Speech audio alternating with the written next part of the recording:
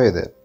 This is a quick video. I thought I'll share it with you and it might be helpful for someone. So this multimeter has been with me for almost 6 years now, and it hasn't given me any trouble until yesterday. So yesterday when I was working on a project, the voltage shown on this multimeter was not correct. So I was measuring the voltage of a 5 volt USB and it was showing me 12 volts. Initially I thought that it was the issue with the USB power supply, but later when I checked the voltage of a 12 volt battery, this was showing me 32 to 36 volts, which made me feel safe that my USB power supply was working fine and the issue might have been with the multimeter.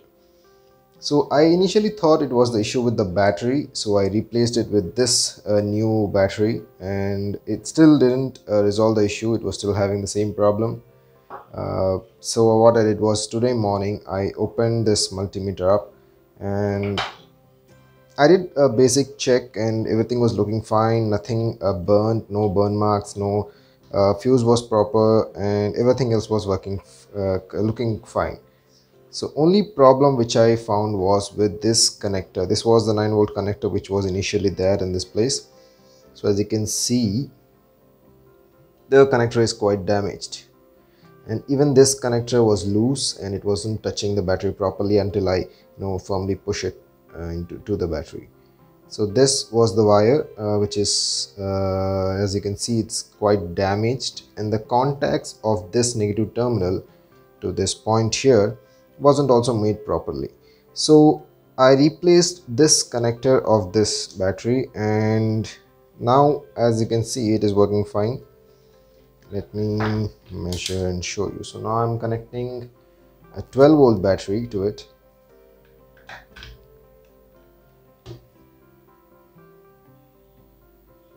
As you can see, it shows 13.3 volts, that is a full charge of the battery.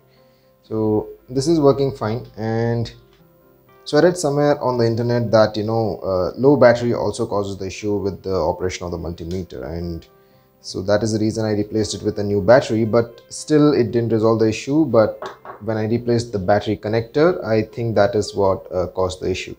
So probably the connector contacts weren't making proper soldering with this board, or even the damage on the wire. This one could have been the issue. So usually the multimeter will take the reference voltage of the battery to operate, but here if you can see, the connector was damaged and there was no proper voltage rating showing it, or maybe the current pulled from the battery isn't at its full capacity, because of which the multimeter wasn't able to operate at its full capacity. So that might have caused the issue of this uneven voltages. Even the continuity tester here, it wasn't working properly. It was showing me uneven resistance values. For a short circuit, it was showing me close to 500 ohm resistance, which I guess is again because of this connector. So this multimeter, as I said, is a very old multimeter. It has been with me from almost 6 years and it has never given me any problems. So I didn't want to lose it so easily. And yes, a simple connector replacement worked. So I hope this video might help someone who is facing a similar issue.